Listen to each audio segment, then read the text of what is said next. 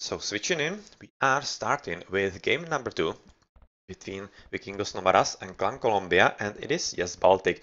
And that's usually a map that is kind of funny spawning, and you can see that's exactly happening in here. First interesting point is the left part, which is quite obviously a natural choke point, very hard to get through, obviously, since it's going to be very, very easy for both of the sides in here. And, oh, actually, they don't really need to do that because they are allies, as green is Dark Knight from VNs, whereas at the bottom is the grey player, Milenkolin, probably Milo, I'll be fully expecting. That is also from Vikingos Nomaras, so that's, yeah, not really going to be entering some kind of throttling game for either of the teams, but it could be a problem because of first the trade route. That's a problem, of course, as it's going to be quite close to the water and really disrupt it quite a lot. And otherwise, we see Grush and Sling from Conquerors saying, oh well, yeah, so that's going to be the strategy for VNs, and they are going to be slinging from whom into whom. Well, I'm not exactly sure yet, but what is definitely a pretty good advantage is that Dark Knight is on the flank as a Viking. That usually helps in the water battles as he is able to engage his opponents fully. And well, otherwise, let's have a look around a bit. His opponent is going to be CLB Gamin, who is Hans, so it's not going to be all that easy mirror for either of the teams. But at the same time, yeah, this is the post exactly as you're talking about in the spec delay. So we are going to be enjoying it just now. So we have a lot of time to look around the map and see what is the lay of the land. In the pocket for CLBs, we have Disco as Vikings. So that's the difference, as the pocket for VN is Mongol, which is quite a lot better, I would be having to say, because Mongols basically need all the time that they can get to properly boom and then unleash themselves in the Imperial Age, and this definitely plays in that, and I would be fully expecting that once the water is won for VNs, the Sling is going to engage from the Viking into the Mongol, and yeah, good luck CLBs dealing with that. It seems like that we are having choke points on the right side as well, so this is the choke point that I was initially talking about on the left, that is going to be important for both of these teams, as really it's just a wall in here to prevent basically any kind of movement from the blue player into purple's base, same vice versa. And oh, this is pretty bad. This is actually very bad for the purple player, because right now he's basically having just the one stone mine at the back, and once he runs out of that, this is not going to be safe at all. If they manage to lose the water, or manage to lose the water, if VNs manage to win the water, they are going to be denying this stone without any kind of problem, and this could be really quite unfortunate for the players, as Mongol most definitely needs a lot of stone for the castles, for the Mangudais, so yep, this is exactly a point that will be going for VNs in the long run. Otherwise, gold pretty nicely placed, so that's not a problem. And the pocket is, of course, not going to be having any kind of problems at all, as these are usually quite safely placed. You can see that this stone is basically a similar situation, or kind of similar situation, because it is having at least the left side open, so it's going to be gatherable from there, if not from the right side, whereas this one is having the right side basically covered. So yeah, there's not going to be absolutely any way that Kushluk will be able to gather from it if they happen to lose the water. Well, don't see really any kind of problems for the red player. Bor in here, which is kind of okay. A lot of wolves between him and his opponent. Wow, that's a lot of wolves. 4 doubles actually. So, oh, an extra. Oh god damn it! What is happening in here?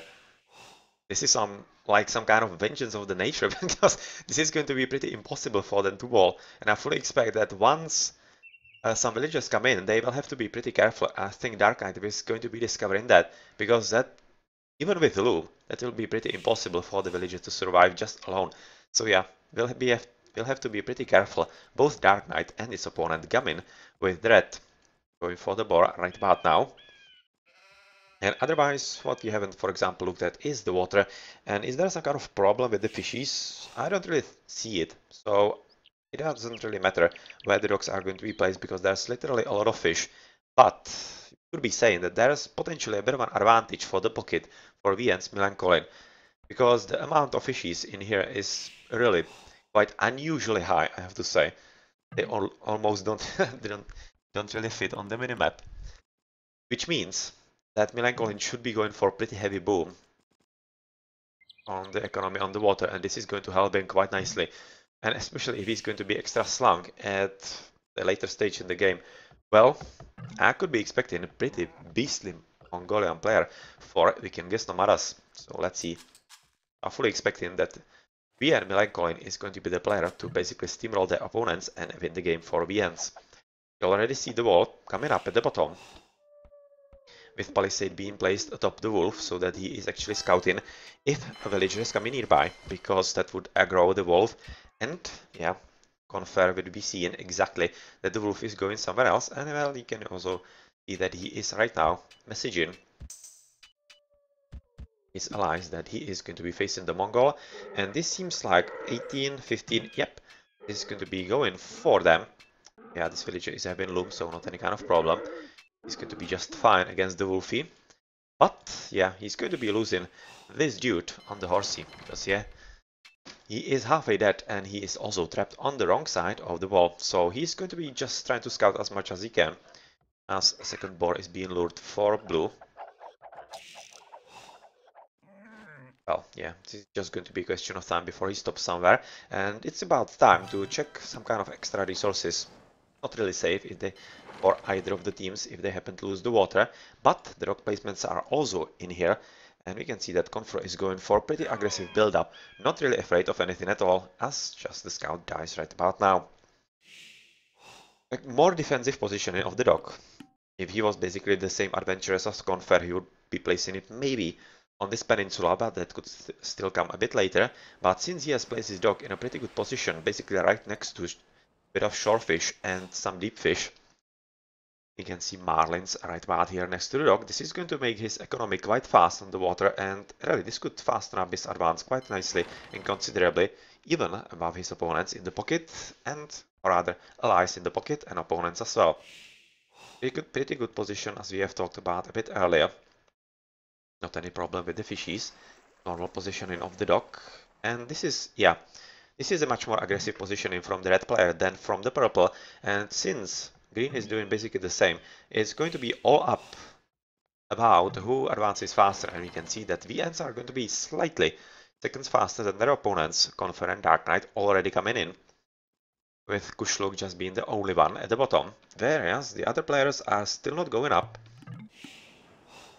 22 willies for Milankolin, who is going to be fast castling. We're going to be seeing that, because that would be rather fast castle would be signaled by a higher amount of villagers, like at least 27 or 29. 27 usually, 29 is kind of slightly greedy already. And you can see that he is coming up, so yep, I fully expect that Milankolin is going fast castle, going for extra release right about now. So yep, that is exactly what is going to happen after this last villager is done, so it's going to be 26, and I fully expect that it's going to be just one extra clicked in. And looking at the pretty big amount of fishies, as I was talking about a bit earlier, he should be really taking advantage of that and booming really, really incredibly hard. So at the top, not really much happening in here, besides just the scouts trying to scout what their opponents are doing.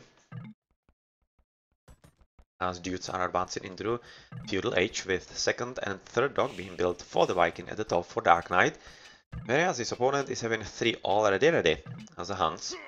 But since the cheaper galleys are going to be advantage for the Viking, pretty big one, he should be having the advantage above his opponent quite strongly, especially with the faster advance into the next age. So Feudal Age with just 26 from Melancholy, so he thought that it's going to be quite okay to forego the last Willy, whereas nothing interesting in here, probably not.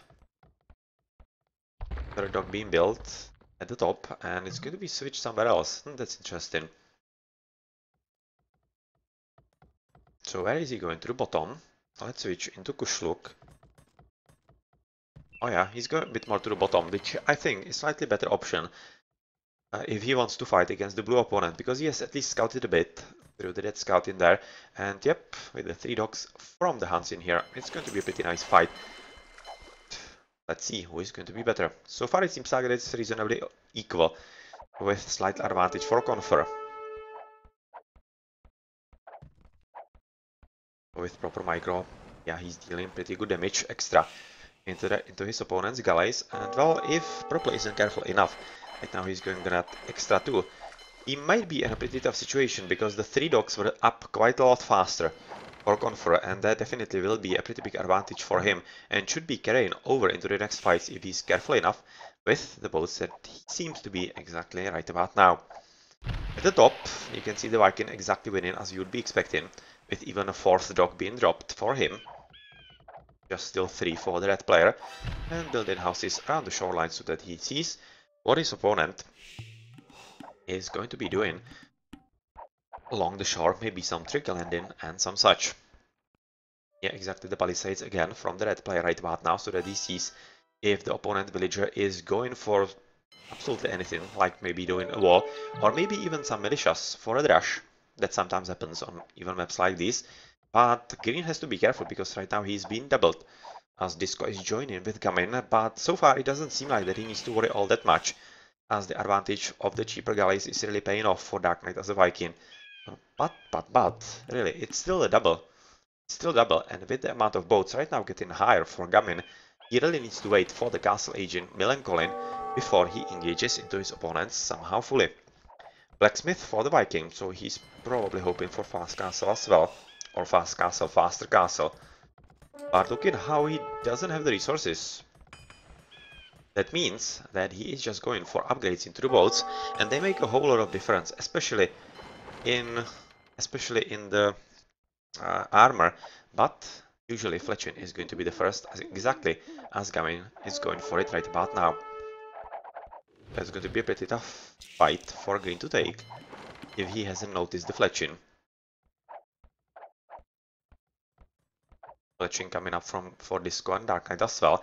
And really, this is just signaling that probably Green should be even running away from this position and basically just waiting for Milenkolin to go into the Castle Age and join with the War Galleys, because without any kind of help, this Viking is going to be having his hands full with the double that he's right now subjected to, even though he's doing a pretty good job just by himself.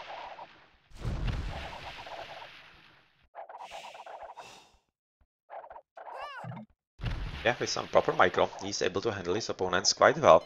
So let's check somewhere else, for example for the blue player, who is not really all that much engaging into the purple, besides the early fights that we have seen, and purple doesn't really have all that many boats, just 5 of them, against quite a lot more from his opponent, but with the engagement, yeah, that's going to be a bit of a fight right about now. But since, oh, well, purple is quite strongly mismanaging his boats just about now, and is allowing some extra free shots for blue, and that is really pretty bad news for Kushlu, as right about now he is forced to retreat, and that is exactly what his opponent, Conqueror, is right now needing for the extra advantage. We also need to notice that Teal is going into the middle, disrupting the economy from Milenkolin, which is something that he most definitely doesn't want. And it almost seems like that it's going to be developing into triple at the top, into triple versus the double, as blue is of course going to be following, as he cannot really afford not to follow and let this ally green be doubled. And we can see that green is actually doing a pretty good job just by himself, and it might be also because Disco decided to go somewhere else for a bit of raiding into the pocket, and well, with the fire ships coming up, well, it's going to be a pretty tough job for CLBs right now to handle their opponents. Horse collar for better farming for Milenkolin, so yeah, he's quite definitely booming quite a lot. So far at 35 VDs, but he should be coming for extra TCs and going for heavy blows, so yep, he is most definitely going for a lot of economy for himself. The pocket for the opposing team is doing the same as a Viking. That's a bit of a switch in here. 1 TC, second, third,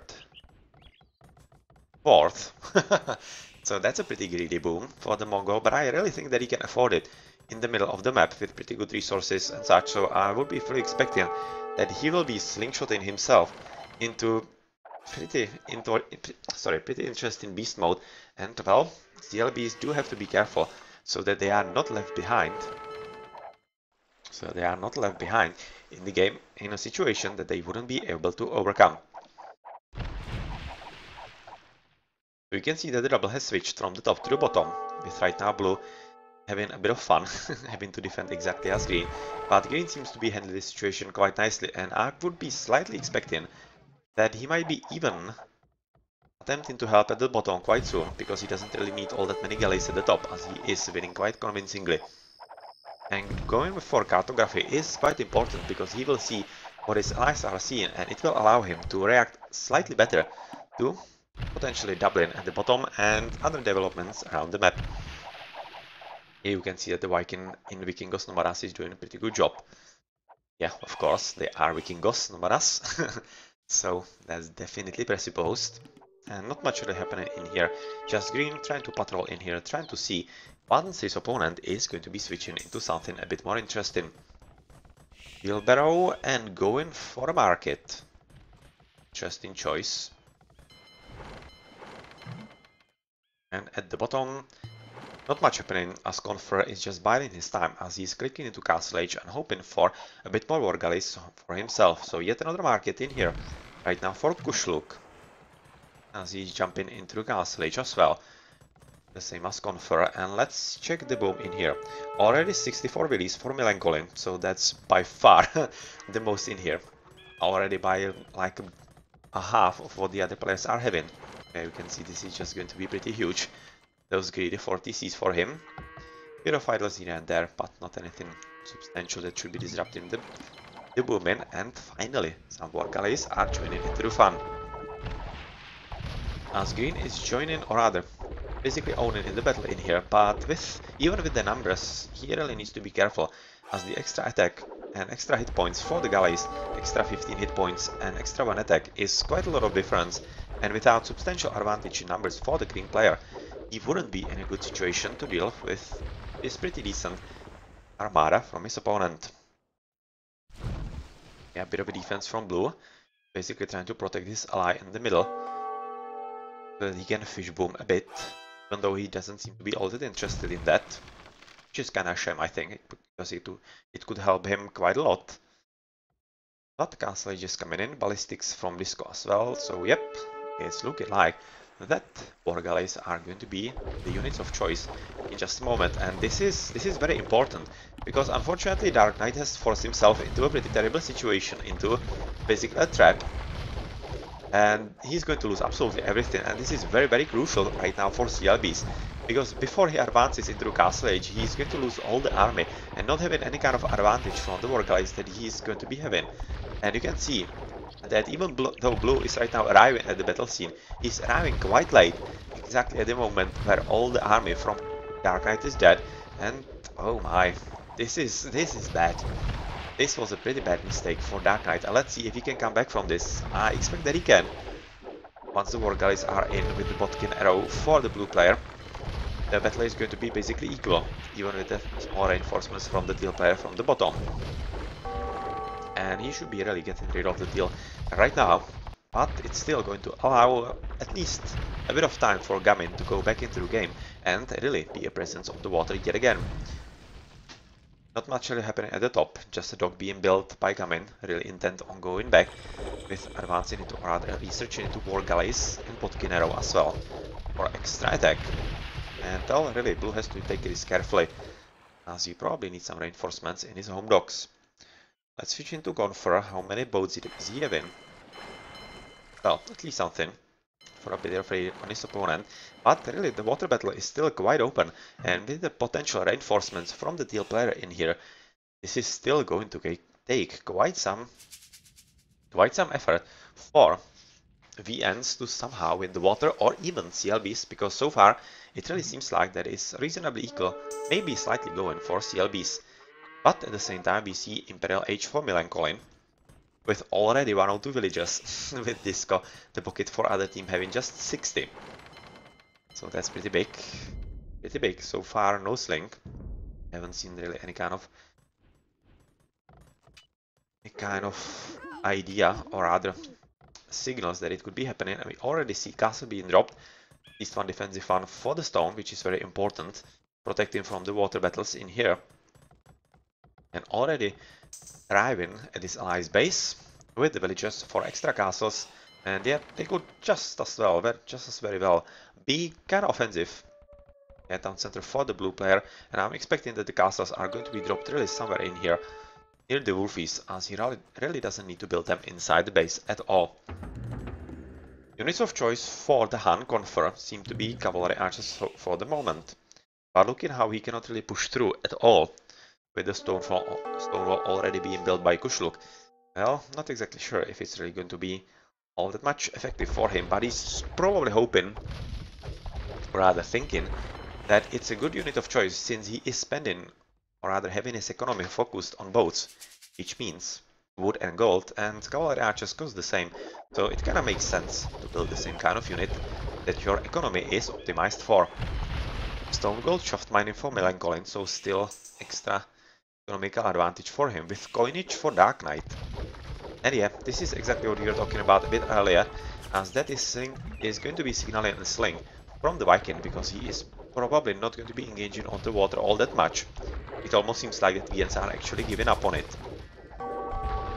Yeah, it's pretty certain right about now, and the only one playing on the water left for VNs is going to be Conqueror, but they are hoping that their ally in the middle, Melancholy, is boomed enough. 117 against just 74 from Disco, and I have to agree on that. So that's going to be a pretty big storm from him, and let's see how successful is he going to be. Yeah, exactly as expected. Castles in a pretty aggressive position with Dark Siege Workshop as well. Oh yeah, this is definitely going to be a bit of a problem for his opponents. So that's going to be Siege Rams coming in pretty soon, I would be expecting. Far Chemistry, Captrams, of course. And Melancholy, pretty strong echo. You can see a huge amount of gold, pretty decent amount of food and wood, so you should be expecting Elite Mangudais coming in pretty soon. And all the extra upgrades from Blacksmith as well. As we see the last remainders of the water army from Conqueror getting slaughtered, and this is basically, yeah, going to be right now up to the land battles, because on the water, the Ents have given up on it, and so far are not intending on coming back. Even though we cannot really discount that. Coming through the thin spot in here. And, well, otherwise nothing happening at the top, not much, just Red has walled himself in, expecting that he might be under pressure, but yeah, it's probably going to be the other way around. Red attacking on the Viking, and I'm slightly worried for the Viking, because he's not really walling himself up all that much. And since he's slinging, banking right now for him being researched. Yeah, already started into Conqueror actually, that's a difference. So he seems to think, or rather VN seems to think, that Melancholy is basically boomed himself quite enough and doesn't need extra help, which means that the Han is going to be slung into Paladins, and oh well, tough times coming for the CLBs quite soon, and that's going to be very, very tough for them. Great cock, really? Is that just a misclick? And he wanted transport ship? I would almost say so, because he could be wanting to transport alone. Yeah, that was a misclick. Because you can see the transport ship right now from green in, or rather from blue in here. Yes, already transported a few cavalry archers. That's pretty sneaky and clever play. And well, unfortunately for blue, yeah, Eightcock was a bit of a mistake in there, but he doesn't really mind all that much because he has already broken through. Conqueror Slung is advancing into Imperial Age, and even though Disco in the pocket as the Viking, that's a really weird choice, is also advancing into Imperial Age, he's going to be completely useless on the land against the composition that is coming for him. So that's a really weird choice, and pretty aggressive castle build-up from Melancholy. Oh well, he's taking this quite seriously indeed, and yeah, it's looking like that Kushluk will be having to take this seriously quite soon indeed as well. Just now going for extra TCs for a bit of a boom, but since he cannot do absolutely anything against this castle, yeah, that's going to be a really tough job for him, as not even this Mangona is going to be enough, if at least a few Mangudais are going to be helping with defending that. Wow, that was fast. That was fast through the ramps. And TC coming up, or rather down, with castle coming up. Yeah, pretty tough situation, as all the farms are going to be killed, basically useless for Kushluk, but since he's still on the water, can use that, which he isn't, which is definitely a shame for him. But yeah, that's pretty much it. And let's see how long and actually CLB is going to be able to hold on with this, as we can see all the upgrades from blue. Imperial Age, Shaft Mine in Boso in the economy, and Boomin himself as well to join his ally in that. Looking at the economy, we have Melancholy 125, Dark Knight 119, Conquerors 77, with Disco 106, Kushluk 77, Gamin 80, so economy quite a lot stronger, and you can already see this very nice raiding from the few transported cavalry archers getting rid of the economy of the pocket Disco, which is very important indeed at this stage. Trying to defend with the boats so that he doesn't need to delete them, or rather have some kind of use from them before deletion, and yet another castle being built right in the middle of Purple's base, or rather, let's say, former base, because it's not his anymore, and with all the stables coming up from the Hunt player, yep, that is going to be pretty tough for his opponent to deal with, but it almost seems like that the Mongol will be able to deal with them just by himself. He's doing definitely a pretty good job against the purple player, and interesting, Disco is going for Galleons, Onagers and Arbalest. Arbalest is basically the only unit that Vikings are useful with in the Imperial Age, which is why I didn't understand why he was the one going into Imperial Age and not slinging exactly as we ends, because they have won the water and there's not anything that they can gain, and going for the Galleons makes literally no sense at this stage, so unfortunately it's going to be a lot of wasted resources and just helping the ends in their pretty strong push into their opponents. So we can see that purple has been basically deleted, dropped to 47 villages. Still trying to raid at least something in here, but not much, as we can see also a defensive castle from the green. Not even walling himself in, just finally he is. Going to be walling himself in and basically really giving extra time to his allies at the bottom to advance into their opponents and really slaughter them as much as they can. Another castle because of the gold, trying to protect it and prevent their opponents from gathering from that very important research, or rather a resource. Blast Furnace from Confer for better horses, Cavaliers for gaming. Well, since he's Han, of course, he is going to be quite important in this next stage of the game. With his strong sling, hit in 5,000, and he can still afford to go into Imperial Age. So it's almost looking like it. Actually, Dark Knight is kind of halfway thinking. Yeah, trying to make sure, because he probably doesn't see there if it is right next to the wall or not. Yeah, he wasn't aware, but right now he is through the town watch, so he doesn't really need to worry about it. But to finish my thought, since he is going into Imperial Age, he's either going to attempt to come back underwater, or he is, much more importantly, going to be basically fully attacking on the land as well, as his link is not going to be needed all that much for much longer, as Conqueror is already having pretty good echo, at least 87. For full production of Paladins he needs 100 plus, of course. But since he has received all the resources for the upgrades, he's not really going to be needing this link all that much. Of course, all these castles right now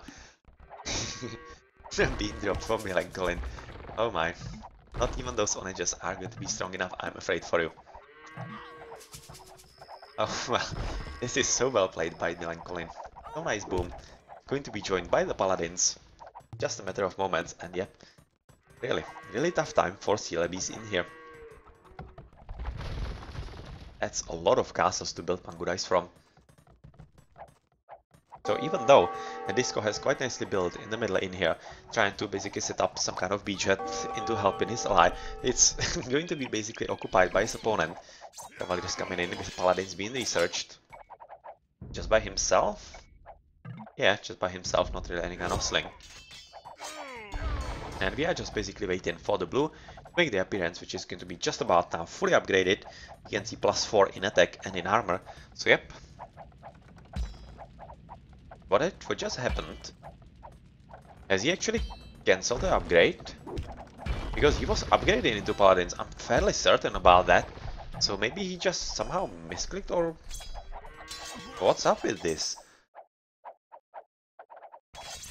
Or rather, I wanted to confer that is confusing.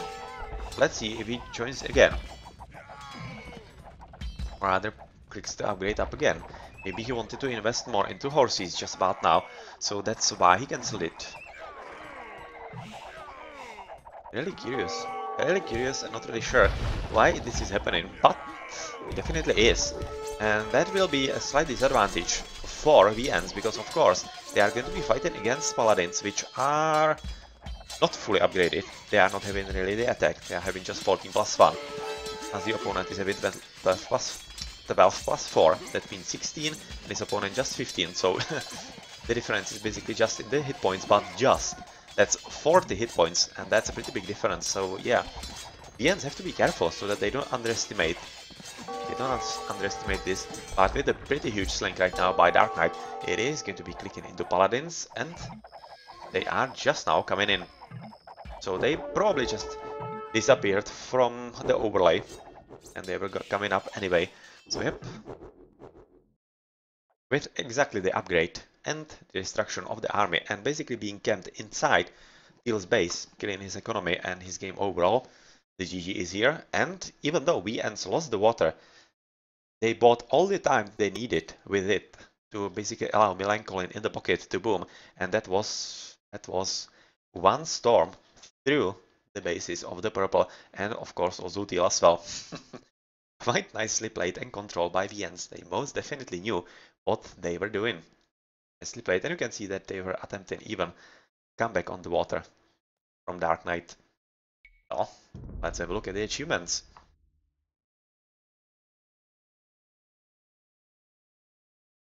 Melancholy is of course going to be winning everything.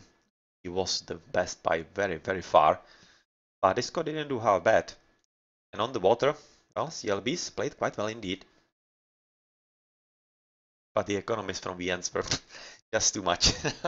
Literally too much for CLBs to handle. That's a very nice boom. Without any support from water economy, has to be said. And without any kind of sling. GG then. So that has been